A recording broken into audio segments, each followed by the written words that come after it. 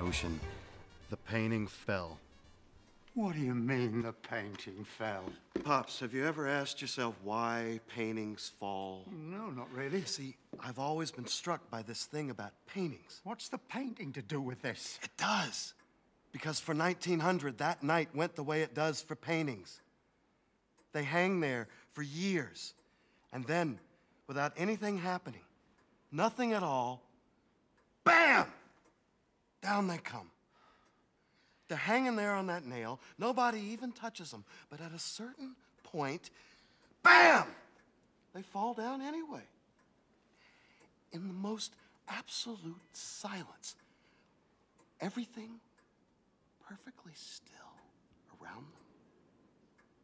Not even a fly moving. And then, bam!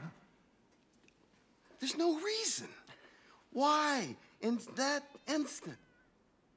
Who knows? Bam!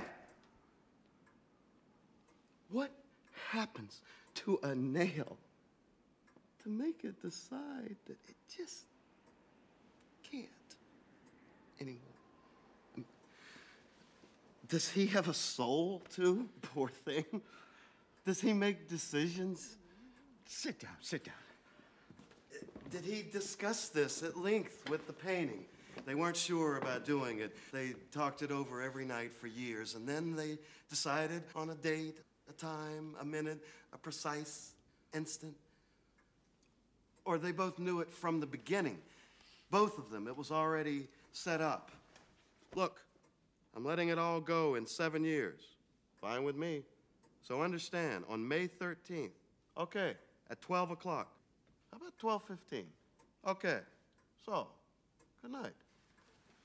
7 years later, on May 13th at 12:15, bam! It's impossible to understand. It's one of those things that it's probably better not to think about because it makes you nuts. And paintings fall. When you wake up one morning and discover she doesn't love you anymore.